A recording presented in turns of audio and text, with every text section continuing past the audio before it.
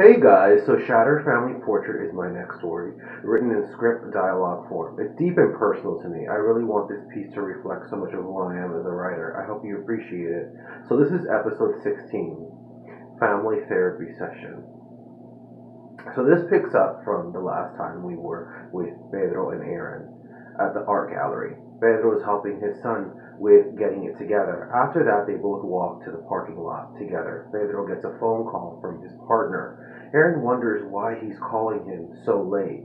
Even Pedro is a bit confused. When he finally picks up, Bob tells him he needs to make it to his wife's house ASAP, that it's really important. Pedro worried tells his older son as they both get into his Jeep and rush through traffic. When they get to the house, there is Bob's car in the driveway, a cop car, an ambulance, and even a fire truck from the city. Pedro immediately gets out of the car, thinking that maybe something really bad happened to his wife. Aaron got out of the car, took a few steps, and just watched. Bob was basically explaining to Pedro that he had received a dispatch from a radio saying a woman was hysterically crying, saying her younger son was trying to burn her in the house.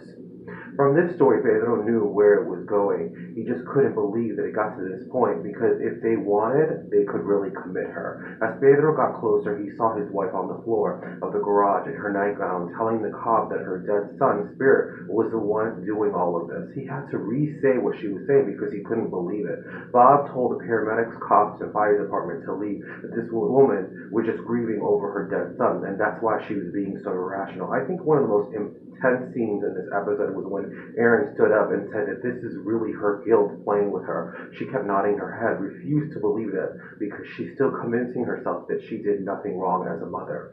As Pedro doesn't know what to believe, while Anthony is in the back taunting her, tricking her mind, also tricking the reader's mind, making us wonder if Anthony is really a ghost or a part of her imagination. The dispute ends where Aaron leaves and Pedro gives his wife up, getting her up. When Aaron leaves the situation, going back to his Jeep, he starts to have a flashback, one where he's taking his brother to a family session therapy with Pedro, Gigi, Anthony, and Aaron. This whole episode surrounds Dr. Clavitz's session. I think it was very powerful because the purpose was to explain what's going on with Anthony when what ends up happening is World War III and everyone's throwing grenades in the room. Very chaotic, hectic, a lot of explosions, and no resolution. Stay tuned to see what happens next.